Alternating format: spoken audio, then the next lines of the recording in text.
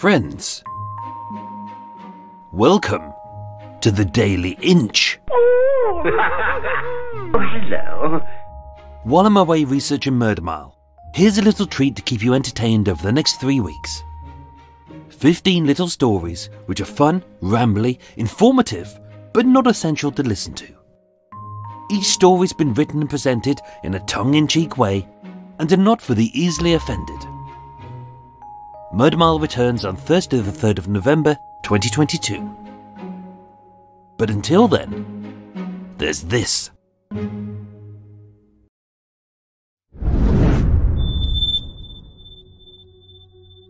Number 6.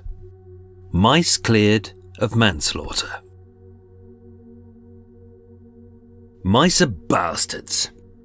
Utter bastards. Rancid little lice-infested shits.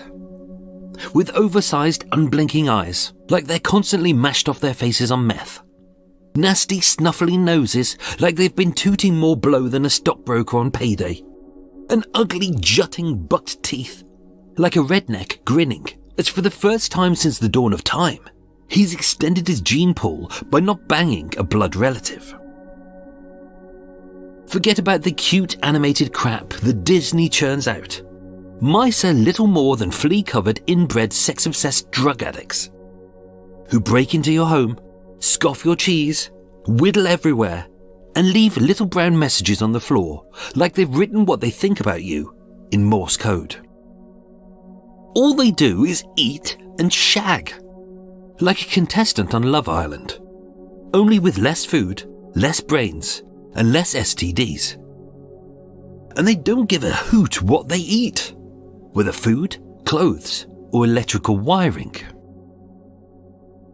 Of course, the only thing that they don't eat are those evil little blue squares of poison that we bafflingly leave out to kill them, as if they're likely to walk past them on the way to the kitchen and think, what shall I eat? A wheel of camembert? A nice roast leg of lamb? A tray of smoked salmon? Or, what's that?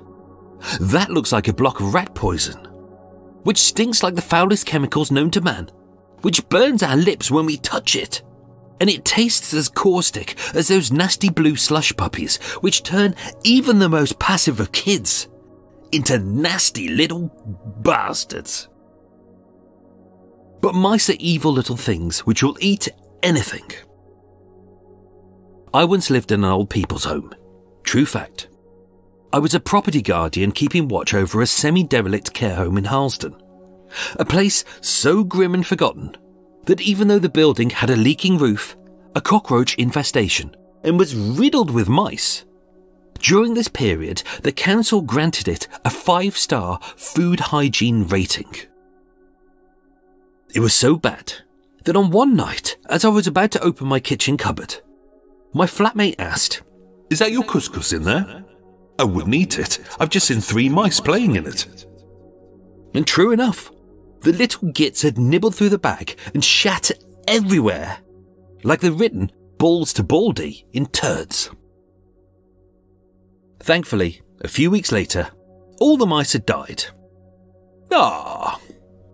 Not because we'd poisoned them, or because the council had done their job by keeping a council property rodent-free, but because a giant rat, so big he bowed the tiles when he ran across the ceiling, had eaten the lot of them.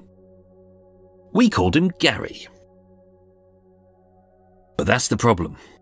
Mice will nibble on anything. Most of the time it's just food, but sometimes the things they eat can lead to tragic consequences.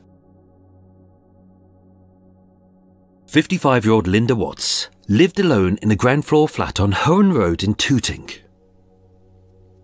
She had become more reclusive, suffering with bipolar disorder, epilepsy, and she was a chronic smoker and drinker. A few years before her tragic demise in 2012, she'd had a bad fall which had left her with walking difficulties. Her life was in chaos. She was an unemployed alcoholic and her home was a mess. When examined, her flat was full of empty bottles, cigarette butts, and aside from every surface being littered with mouse droppings, mice had begun nestling inside the electrics of her 14-year-old fridge.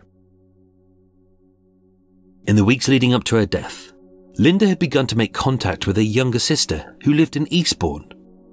And having grown closer, they were talking about Linda moving to be nearer her sister so she could get the support that she needed.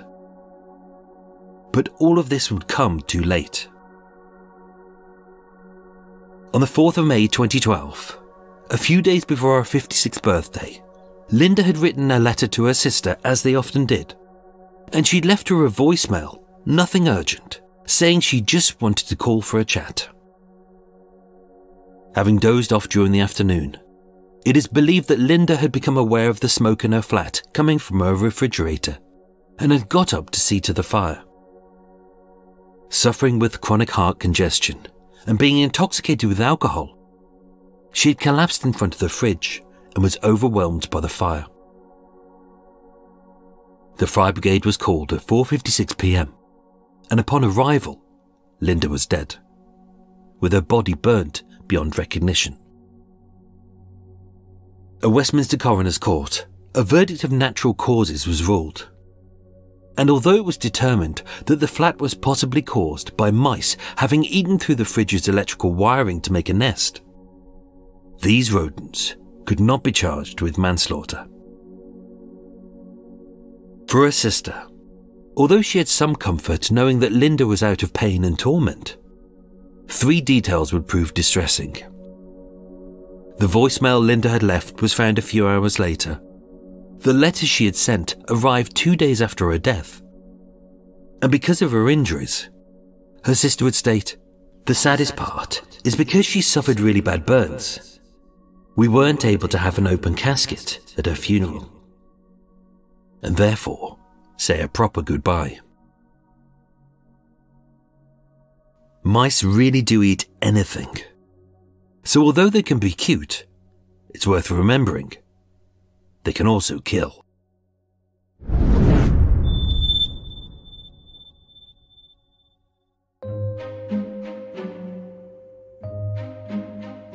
The Daily Inch returns tomorrow.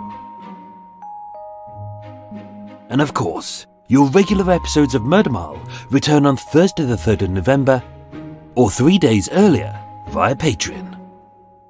Thank you.